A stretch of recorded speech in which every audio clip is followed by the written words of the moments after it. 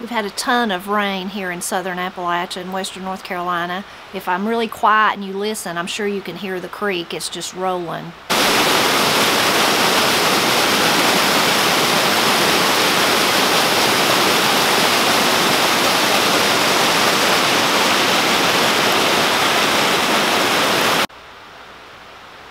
Stamy Creek is full and it's running its way on down to Brasstown and beyond from all the rain. Our yard is a mess. There's pretty much a lake in the backyard. And this time of the year with the freezing and the thawing and the freezing and the thawing, things get so muddy and so soupy and soggy anyway. From your driveway to your chicken lot, things just get to be a mess this time of the year. And then with all this additional rain that we've had, it just seems like it's made things worse. While I was bemoaning the fact that I have to walk through a lake to reach the chickens, I decided that I would talk to you today about, there's so many colorful sayings about weather, but specifically today talk about rain in Appalachia, so I thought we could go over a few of them. A few years ago when I was going to write about rain during a rainy spell that we were having on the Blind Pig and the Acorn, I looked in one of my favorite books that I like to look at, and I actually don't own the book, but you can access it online, but it's Frank C. Brown's collection of folklore from North Carolina is where the folklore is from, but I copied down a few of his things, so I thought I'd share them with you today. Some of them I've heard and some of them I've never heard, but maybe you have. So, like a picked chicken in a rainstorm. That one sounds very uncomfortable. Wouldn't want to be a picked chicken in the rainstorm. I've heard this one, raining like cattle with their horns down. So you think about that, raining like cattle with their horns down. I don't know if their horns were supposed to pour out the rain or what. A bullfrog knows more about the rain than the almanac. I guess a bullfrog would, since they're close to the land, close to the earth. This one is really a deep saying if you think about it, but it could be, it applies to rain. I guess it could be took literally too. A small rain will lay a great dust. Well, a small rain will. If you've ever been in like a drought area or on a hot summer day, and if you can catch the rain when it first starts to really come down, those big fat drops, you can see how the little poofs of dust come up off the ground, but before you know it, just a small amount of rain has laid that dust down. More rain, more rest. I'm sure that one was, well, it could be today too. A lot of people still farm or homestead or whatever, but if it's raining, a lot of times that keeps you close to home and you're not out and about working. You're in the house or inside the barn or something like that, doing something easier than if it wasn't raining, you'd be out in the field. Sense enough to come out of the rain. I know you've heard that one. That one's really common. Somebody might say, he don't have sense enough to come out of the rain. I don't know what's wrong with him. Just meaning that he's not real bright or he's not acting in an intelligent manner. This is a really old one because we don't talk about broadcloth anymore, but the rain doesn't know broadcloth from jeans. Voice like a rain on a tin roof. That one, we have a tin roof, so that one to me is a very beautiful voice, rain on a tin roof. It never rains, but it pours. That's a real common one. I bet you've heard. I have my whole life. One raindrop can't make a crop. That's an interesting one. Yeah, it takes more than one drop of rain to make a crop. As welcome as the sun after a rain. That's a good one. After all this wet, dreary weather we've had here, I'll be glad for some sunshine. The morning rain is like an old woman's dance, soon over. That one's a funny one. The morning rain is like an old woman's dance, soon over. This rain has not been like that because it's been raining for about 48 hours. A gully washer is a heavy rain. Rain seed, mottled clouds, that mean rain is coming. So if you see mottled clouds, they're saying that's called rain seed. You know that rain is soon coming. A trash breaker or a trash washer, that's a big and a sudden downpour of rain. That would be like to wash the trash out of the ditch. It could be real trash. Unfortunately, people litter. I wish people wouldn't litter, but so it could be that, but it could also just be, if you think of a ditch that gets trash in the form of branches and leaves and just debris from nature, from woods in it, and then a big rain will clean all that out. Clear sunset on a Friday, rain by Monday. So if you've got a clear sunset on Friday, you'll have rain by Monday. I don't know about that one. Rain before 7, stops by 11. I've heard that one, but again, that's not happened in the last 2 days here. Leaves turn inside out means a storm and a rain are coming. If you see the leaves on a tree turn inside out. If you see enough blue sky to patch a jacket, the rain is passing. Well, look, I see no blue sky today, so I don't think my rain's passing away yet. Back in the day when the deer hunter and I first were married, or when we were dating, we weren't married, I worked at Lake Logan, that's in Haywood County, and at that time Champion International owned it, and it was a meeting facility. They used it, there was a lake there, people could fish, they could go golfing, they could do those kind of entertainment things, but then they also had meetings about whatever, you know, it was affiliates and people that worked for Champion, so they would come there to have meetings and trainings and that kind of thing. But there was a gentleman that worked there in the maintenance department, and he lived above the lake, and he lived there pretty much his whole life, I think. But he told me one time a story. We'd had a big rain there, and then he told me a story when he was a boy. He could remember there was a cloud burst. So that's another thing you'll hear rain called in Appalachia, is a cloud burst. So a cloud burst is where it comes a really big heavy rain up the mountain, or up in an area that's not like, maybe it just rained in one certain area, it wasn't where you were at, and then all that water has to go somewhere. So he told me that when he was a child, he could remember that happened at the headwaters kind of of the Pigeon River there, and that it was, people had no warning in those days. I'm not sure they would today either. Maybe the weather could tell you there might be, you know, torrential rain coming, but in those days they had no warning. So that big body of water come down the river, and it washed a lot of people's homes away, and he could remember how sad it was. You know, it was just a terrible time. But so a cloud burst is another one that you'll hear. One I seen in the Dictionary of Smoky Mountain English a long time ago that I'd never heard of was a little Noah. So if it comes a little Noah, that's a heavy rainstorm, a little Noah. And back when I wrote about that rain on the Blind Pig and the Acorn, a lot of my readers had interesting things to say about it, so I'm going to read you some of those now. So Mama Bug, she lives further up north than me, but she said she'd never heard of a little Noah like me, but folks around where she lives, they call them gully washers or frog stranglers. That's another common one you'll hear here, is frog stranglers. Steve, he also said gully washers. That was common where he was at.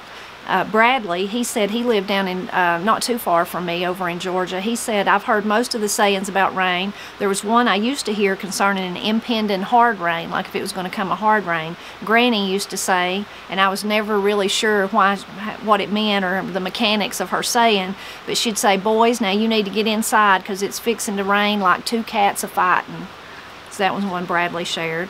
Ethelene Dyer Jones also lived over near where Bradley did. She doesn't now. She lives further south in Georgia, but she said much rain in October, much wind in December. That was one that she shared.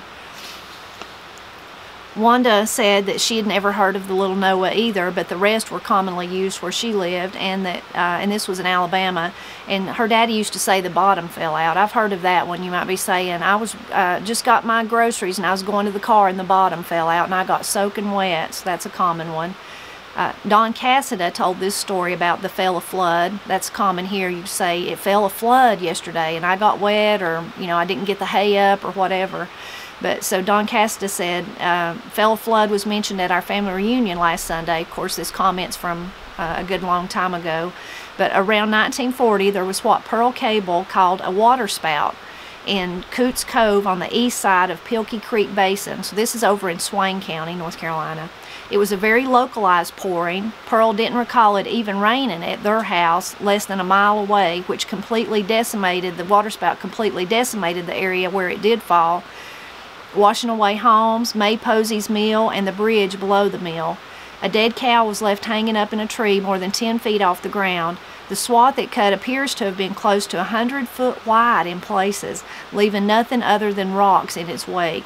This is on a feeder stream which a 60-year-old feller wearing a backpack can normally jump across.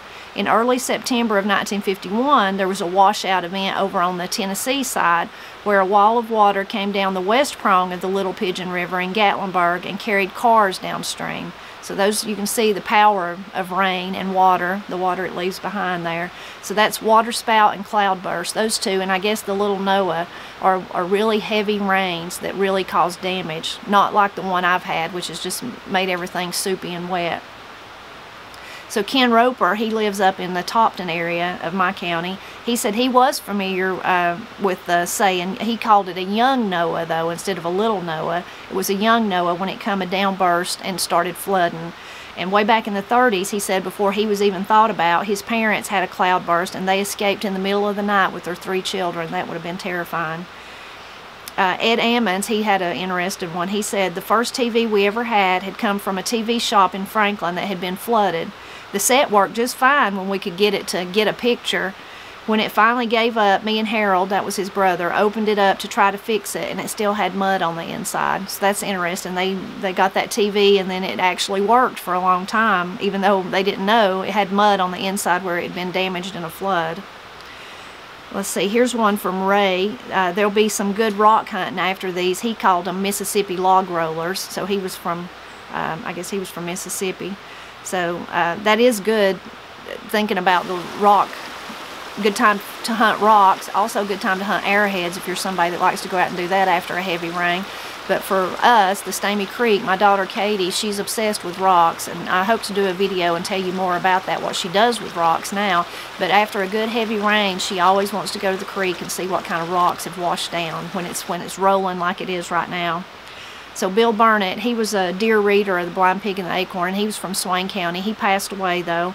But we miss him. I miss his comments. He always had insightful things to say. But he says, I've heard most of these, but a couple more are a stump floater and a frog drowner come to mind. And then he says a few days ago we had a downpour. A neighbor's garden ended up in downtown Bryson City, which is a mile away.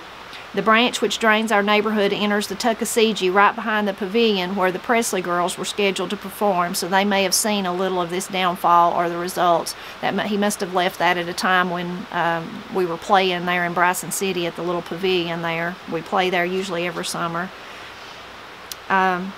Jim Cassida, he shared this one. When clouds hang heavy on the hills, expect coming rain and chills. So that's an old one, you can tell. When clouds hang heavy on the hills, expect coming rain and chills. I remember one time when I was still working for the college and it fell a flood right about the time I was supposed to go home. And not only that, we were scheduled to play a performance. We were going to play, and it was outside. It was in the summertime, so I thought, well, this is just great. That's how it goes, you know. We're going to get soaking wet, or maybe they'll cancel the event, or our instruments will get wet, or whatever. But kind of like what Dawn was talking about in Pearl Cable's story, when I left to go to the gig, when I got home, not a drop had fell in Brasstown. I mean, when I left work and come home, and then when we left to go to play the music in Andrews, not a drop had fell there either. So I think that day all the rain decided to fall in Peachtree, which is kind of between the two.